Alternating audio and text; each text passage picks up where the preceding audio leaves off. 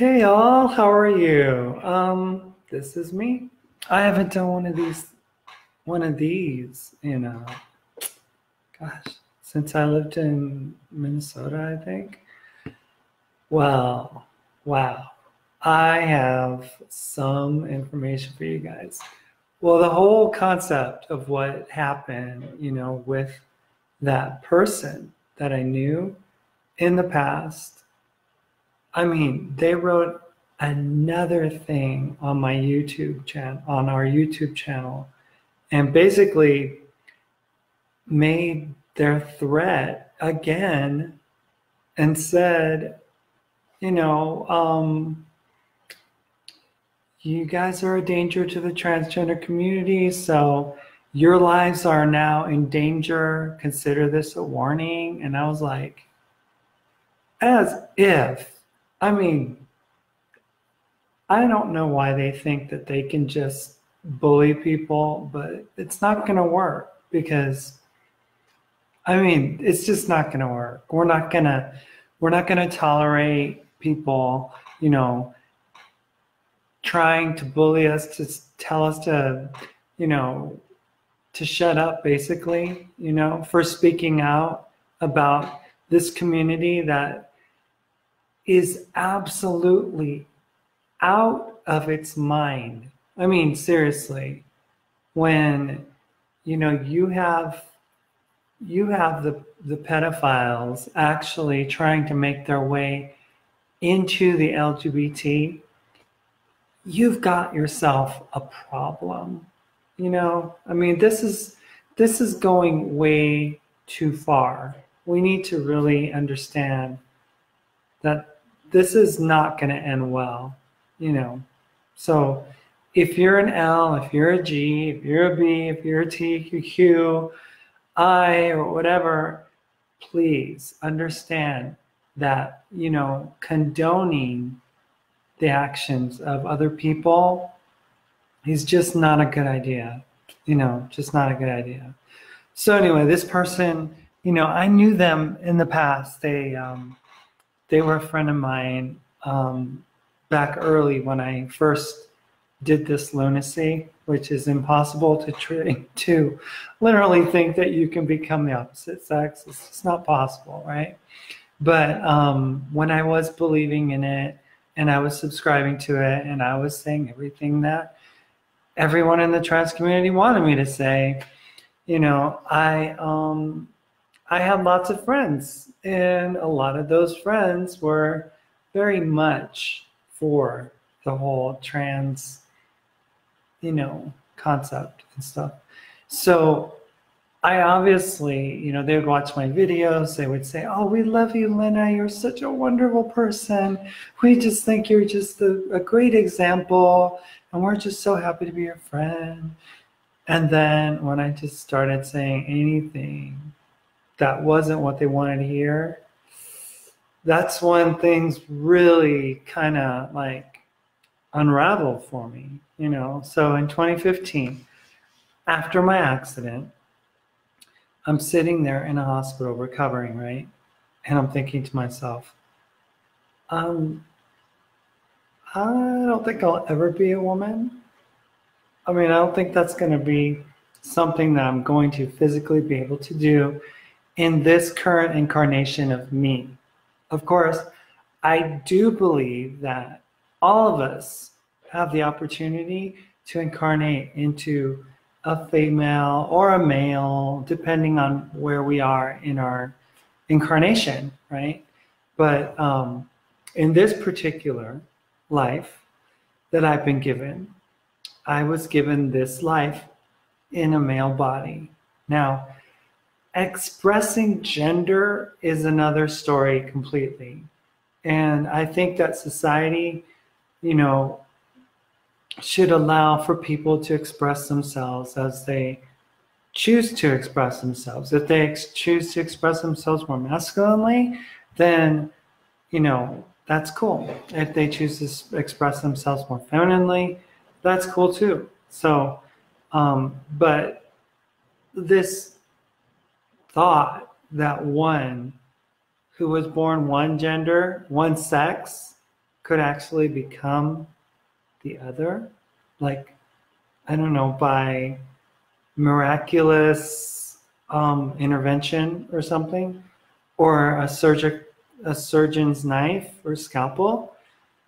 I'm sorry, and I don't want to make it like a trigger point for trans people, but it is simply not possible. It's just not. It's just not something that's feasible, because, I know some of you don't want to accept it, but it is what it is. Mark, as much as he wants to be a male, or wanted to, or whatever that people would think that he would have, he is always going to have a female body. No matter how much I wanted, and I did, I'll admit it. I wanted to be a female. Okay. I can't. I'm over it. I'm over it. I don't have to live with that angst and think, oh my gosh, why? I don't need to, because it's something that I can't attain. Now, saying that, we can live our lives as we feel comfortable, as long as we're not taking someone else's place and taking someone else's identity, from them. So, for instance, I won't ever be saying trans women are women. It's not going to happen, because I know that they're not. Trans people are trans people, right? They should be given every right and opportunity to be themselves and stuff, as long as they don't take away the rights of other people. And, I just wanted to say that I feel very much honored to be able to support real women, and to lift them up and to give them that place, right? That place of prominence that they deserve, because we live in this world where it has become very much masculinized, and the role of women and their contribution to society and everything has absolutely been erased and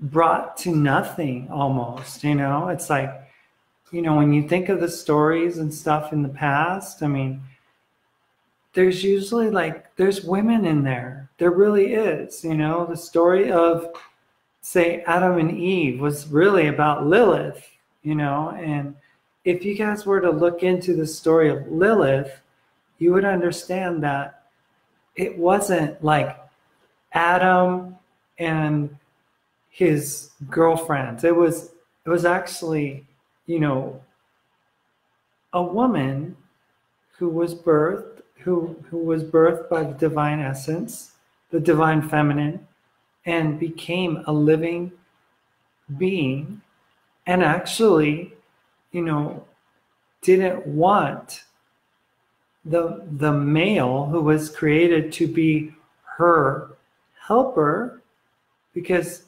the divine feminine knew that this being needed help, needed assistance, needed someone to carry things and to do things and to help them, with what they were designed to do, which was to create life and to carry on the divine mother's intentions of making beautiful things, and we know that beautiful things come from the feminine essence. They are the only ones who are given the womb to carry life and to be able to bring life into this world and be an extension of that, which is that divine essence of creation.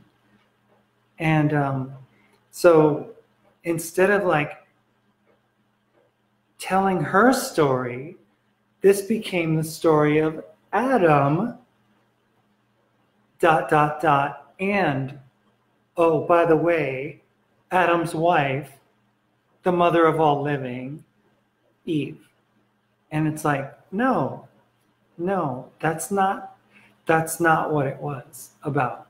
It was about a female and her story. It's like, even the word his story is like that right there tells you everything. Everything is his story, right? And it's wrong because it's her story. This earth is a living womb of life. They call her Gaia. The essence of the female is in all living things. The essence of the feminine is in all living things. And so this constant burying of the female principle, the feminine principle, is really a travesty. And when our friend Starla started talking about, how she was speaking from that place of pain, that place of trauma, that place of violation, that, it was amazing to hear her heart, because it's like I felt like the heart of the goddess, really speaking, and it was like, I don't know. It just really moved me. And I felt very connected to understanding what she was describing.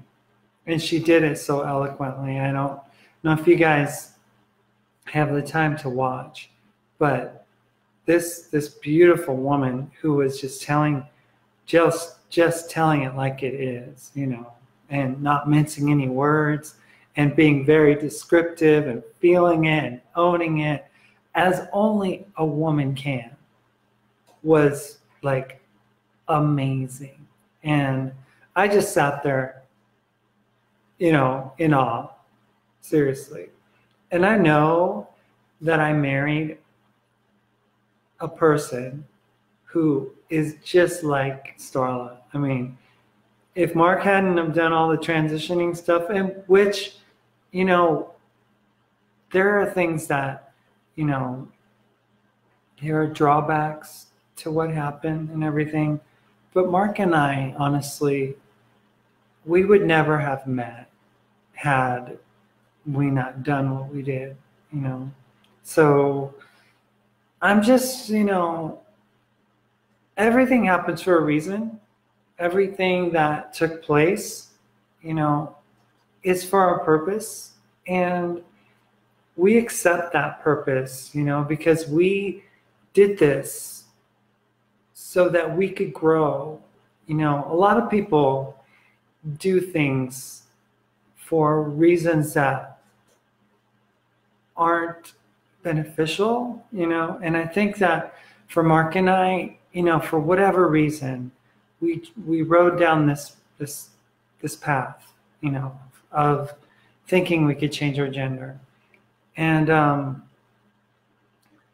lot of people are going to say, oh, you guys are so regretful. If it didn't work out for you, then, maybe you guys, it wasn't for you. And it's like, sometimes I wonder who they think they're talking to, because Mark actually had 2-3 surgeries in one day.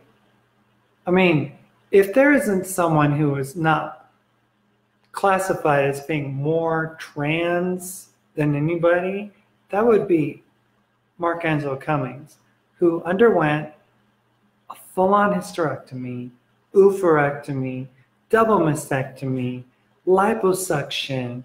I mean, you name it, he did it in one day, And, usually you do a double mastectomy, right? You just do that. That's painful enough. No, no, no, no. Mark's like, I am off to the races. I want to get this done, get it out of me. I am not, a woman. I'm a man, blah, blah, blah. Had all that surgery done, was in pain. His mom was crying in the hospital thinking, what are you doing? What is my daughter doing? And sister was like freaking out, got sick. No. We did this because we believed that sex change was literally possible. And we did this because we bought into this lie. So if anyone is going to discount our experience, the evidence points to the opposite, because it just is, right? So we are absolutely, we have the platform to speak because, I'm 48, he's 54. Between us is, like almost 25 years of transitioning, and we did what we did because we believed it. And now we do what we do because we believe it. We believe that transitioning children is absolutely wrong and dangerous, and giving them hormones. There's doctors that are wanting to give these kids hormones at like 8 years of age. I mean, if that's not crazy, I don't know what is. You don't go pumping children with some kind of drug, just because you think or they think that they should have been born a girl or a boy or whatever, right? You just don't do that. It's not something that sane people do. And, parents want to like be all like, oh, but I don't want my child to like feel bad about themselves. And it's like, you're not making the child feel bad. It's not that. It's you're damaging your child. Your child will no longer be able to develop as a human being. I mean, this is absolutely wrong. So we speak. We speak because it is our heart to see humanity heal and not continue to destroy itself. Because that's what's happening. Mankind, womankind, humankind is destroying itself. And, we, as responsible human beings, need to speak up and say what we need to say, And if people want to threaten us over that, if people want to threaten us because we say that children shouldn't transition, that, doing these crazy surgeries. I mean, my friend recently from Minnesota had a massive surgery in October of this year. And she is not the same person. I mean, not. Had, I think, 15 surgeries, 10 in 5 days. They were preparing, they were asking her, where do you want us to send you in your body bag? I mean, got a massive infection from a surgery that she should never have bothered to do, I mean, I don't think it's responsible to open up your body for anything. I mean, I know I did it for my tracheal, but it only compromises the body. It only causes dis-ease. That's when your body is not at ease. It's diseased. So, what we do to ourselves, and a lot of times we do these things because we don't like ourselves as we are. We don't appreciate the beautiful being that we were made to be. And we feel like we have to change it. We feel like we have to, like, somehow turn it into something else, or reconfigure it, or defeminize it, or demasculinize it.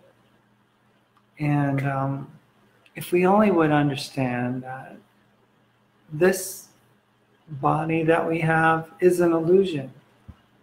It's not real. It's not what we actually have. We're spirit beings. And this life that we live, is very fleeting. And age happens, people change, and wrinkles come. And we need to be able to cope with that, to understand that, and to embrace it, and to move forward with it, instead of like kicking and screaming and complaining and thinking about yesterday and wishing that we were 20 again, or that we would have, a lot of people as transgender people, they live vicariously through these children, and it's really, really sad, because, these kids, they think that by doing what they're doing and doing it earlier than the older people did, that they're helping themselves. And yeah, okay, so Johnny doesn't develop an Adam's apple. So he doesn't develop facial hair or whatnot. But Johnny also doesn't develop a front cerebral cortex. He doesn't develop his platelets in his bones to prepare him for life as he gets older. He doesn't, his brain doesn't get to develop as it should. So what ends up happening is these kids are like, they never grow into their adulthood. Now, is that responsible to do that to human beings? So we don't know the story that's going to be written by Jazz Jennings or Nicole Maines. We don't know. We don't know the story that's going to be written, because these kids have literally been used by the medical industrial complex and those who want to push this agenda along. They've used them, and these kids are at risk. Hey, Suze, how are you? I saw you on our live show with Derek. That was so cool. And did you hear the comments that they're making about your appearance on Real Talk with the Cummings the other day? You impacted a lot of people, girl. It was awesome. It was really awesome, because telling your story, really, we've gotten emails from people, and they want to talk about their NDE experience, because I think that if you get an opportunity to be able to share that experience, and to experience it, for one, that is a unique and special privilege that you've been given, and it will impact anyone you tell it to, because that concept of like being so like big, and part of the all, is something that we don't comprehend, because we see our lives in this little this little 5 sense antenna feeling thing we call our body. And when we realize that we are more than just, flesh and bones. It changes you. It really does. So thank you so much for being on our show and for being a moderator in our group and everything. It's so amazing. And I'm looking forward to, we have a friend, Renee, who's also going to be sharing her story about her NDE experience. And she has a crazy story to share. She gave me some details about it, but wow. Everybody has a different experience. I mean, for me, I had an NDE experience that was confirmed through a friend here on YouTube who said, oh no, Lynna, you did die at the bottom of the mountain. When your car rolled over and you fell asleep, quote unquote, down at the bottom of the mountain, people don't just fall asleep, And I do remember it was just a very warm, comforting sense of just like, you don't have to struggle. This is the sense I got. You don't have to struggle. Just rest. And when the light shows up, your help will come. So I did. I don't even remember how peaceful of rest I got, seemingly, that night when I was down the bottom of that mountain. And it changes you. It really does. Because it's like I left this portal existence of parallel universe kind of thing happen, where I left where I was and like touched another dimension, and I still feel like I touched that dimension. And every day that I experience more awakening and more truths and everything, I feel like I'm so like not connected to where I'm at, like, yeah, I'm here in Silver City. Yeah, we rent a house, and we wake up and eat and go to sleep. But I don't know. It just feels different. It feels different, So it's like interacting with people feels different these days compared to how I used to feel back in 2014. Yeah, it's really crazy, because what you think is real is not, and what is not real, that they say is not real, is real. So Derek was saying that this planet is upside down, like the North is the South Pole, South is the North Pole, and we live in this inverted reality. And when you think about it, what I understand, like, I'm a photographer, and I remember when I was looking through my camera, the image that it takes is actually upside down. So like when I would look inside my camera, I could see the image, but it was like upside down. And from what I understand is that our eyes, when we look and we get the image initially, it's like upside down. And then our brain straightens it out. It's so everything about this construct is inverted. It's totally like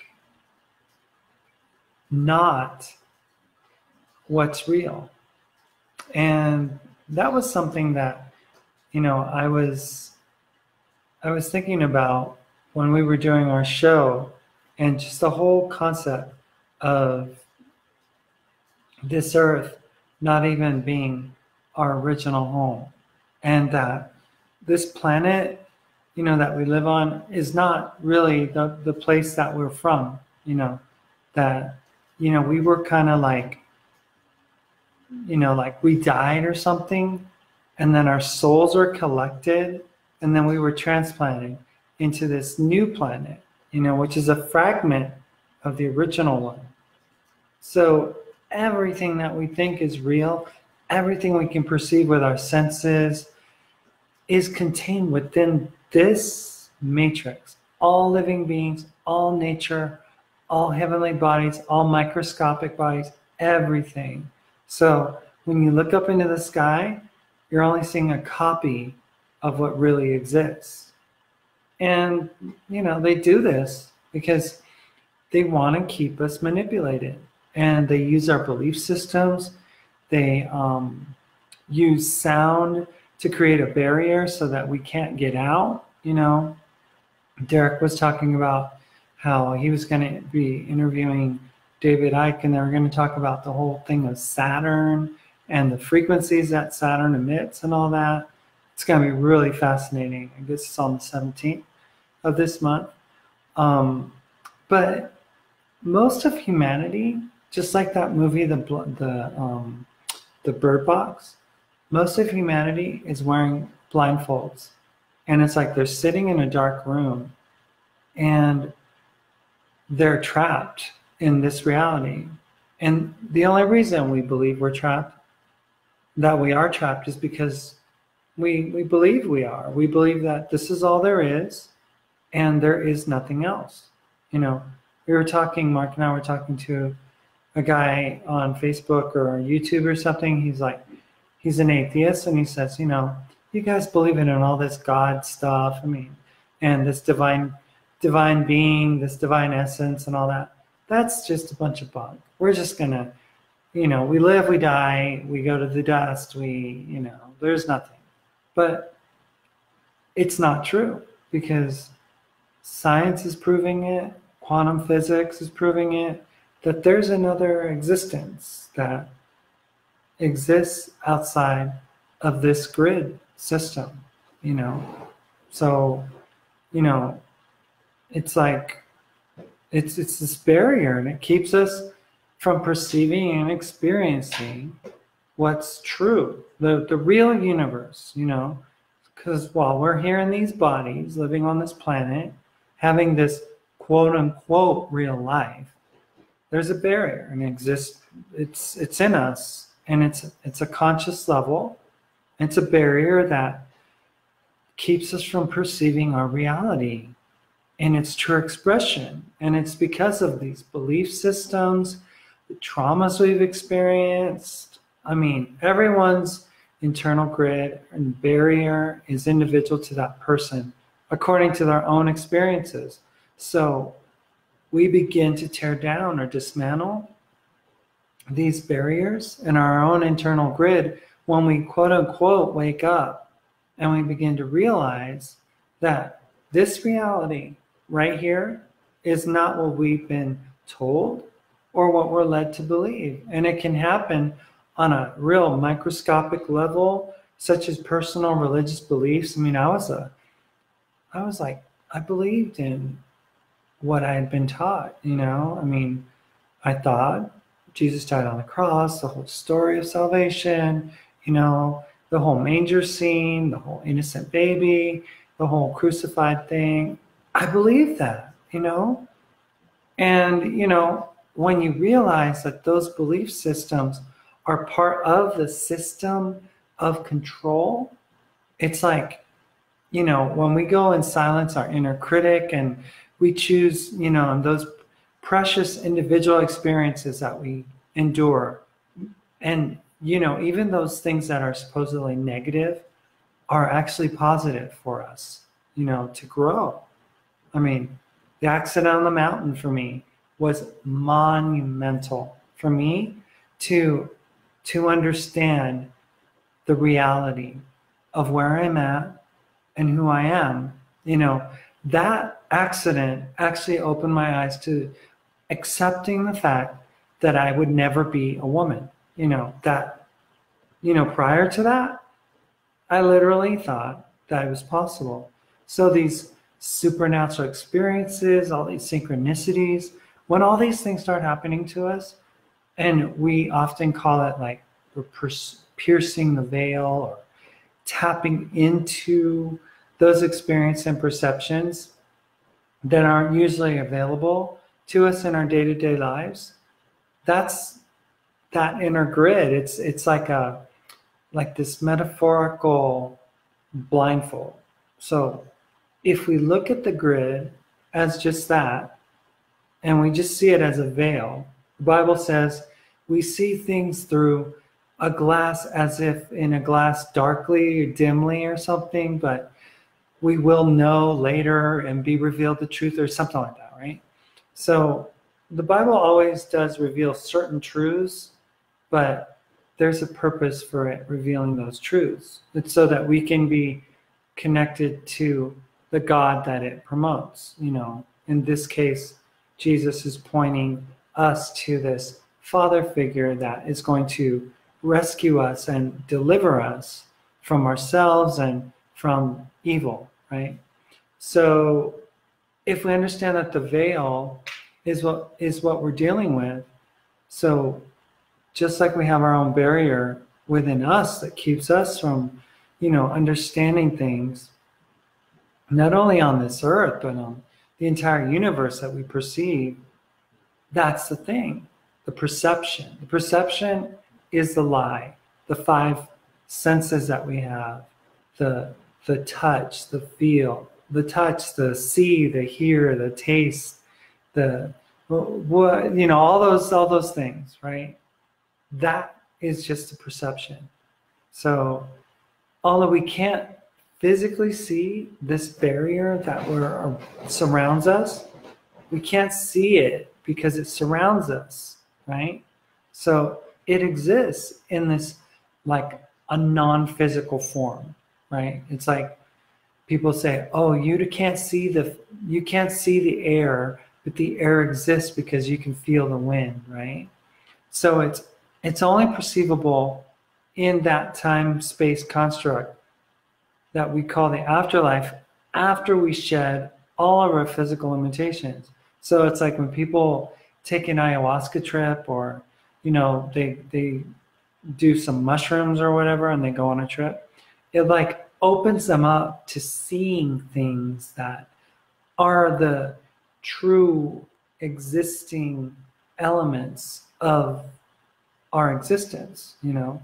So, you know, people go on a trip and they see really crazy things, you know, and they see through people. They see the energy of people. I mean, our friend Suze yesterday said that we see, like she saw waves, sound waves, and that everything was like connected to itself. So it was like, whoa, stuff that we don't see, right? So it's like this barrier of beliefs that we have and this consciousness that's, you know, at this collective human level. And we agree to all these beliefs and perceptions. Christianity has like 3 billion followers, you know? So it's this collective belief system that everybody like is all into, and it makes it this reality for people. So the thing is, we create it, you know? It's like we do this to ourselves. So we don't just, you know, like do this on our own. It's like this collective thing. And it's this frequency. It surrounds us, right? Like we're surrounded by Wi-Fi now. And then in about, you know, probably in the next few months, we're going to be surrounded by another type of like unseen energy called 5G. And I don't know if you guys know what 5G is, but, you know, Wi-Fi it works on a level of like microwave radiation frequency that, you know, that affects us physically, but we can't see it obviously. But 5G is more sinister because 5G is radio wave frequency, and that can do more damage to the physical body. And it can actually shut down our physical body in ways that microwave energy frequency can't, because that's what we are. We're electric, right? We're electric beings. So it's crazy, you know, the depth of what is happening to us, you know. So we believe that this is all there is, because, you know, we think that, you know, we can, that we don't know anything else. You know, those who have an NDE experience, those who experience things that, you know, like blow their minds, and then they come back like, you know, and they're like, whoa, it's not like I thought, you know. So we experience these things and we think it's real to us. So our belief systems are built on this collective reality, and we keep it all trapped in this room. And we just keep thinking that this is all there is.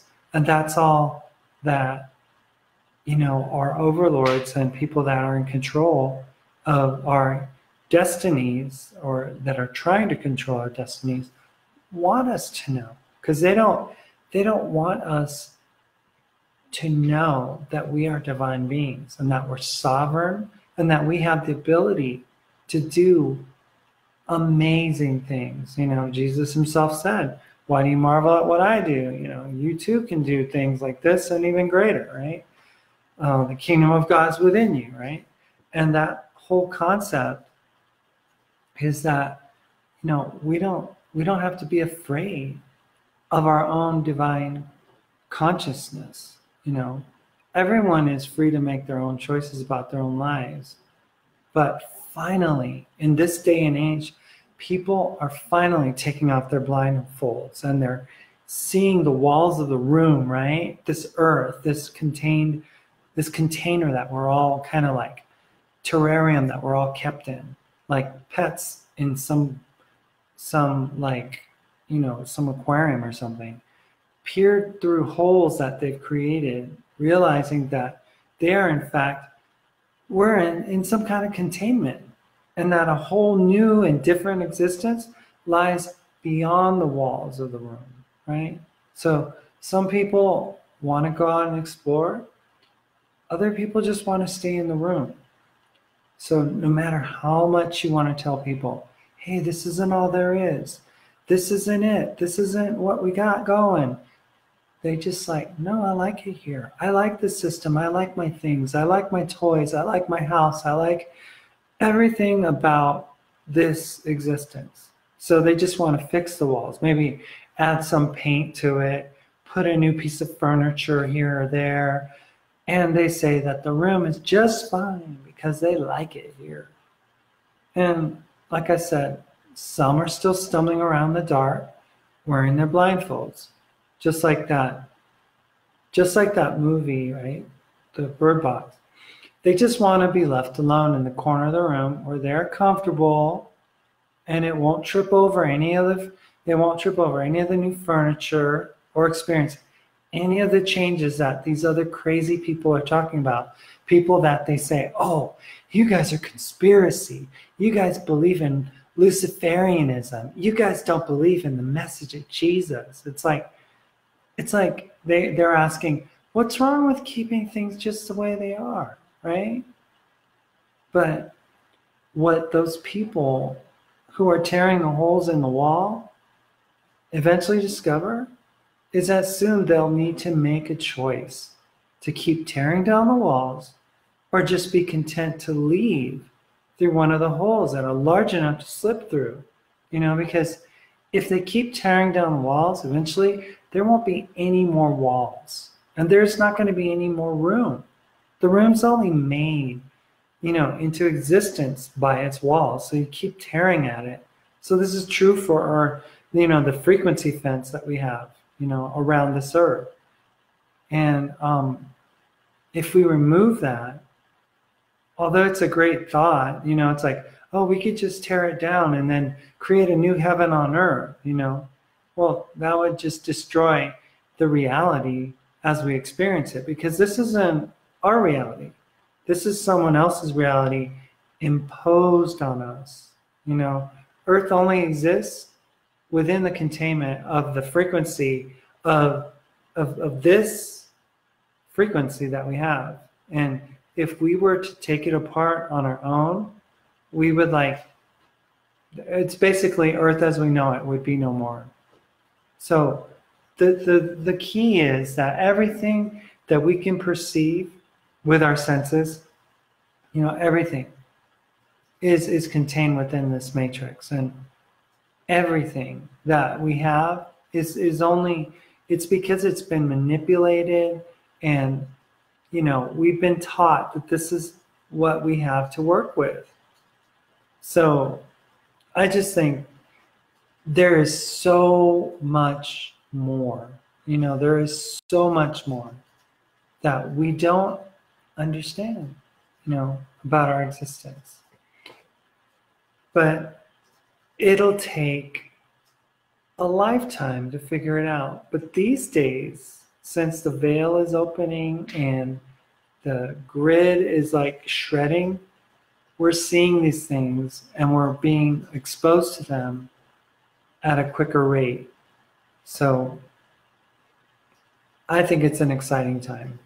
I really do. And I'm so thrilled that I get to live in this time period.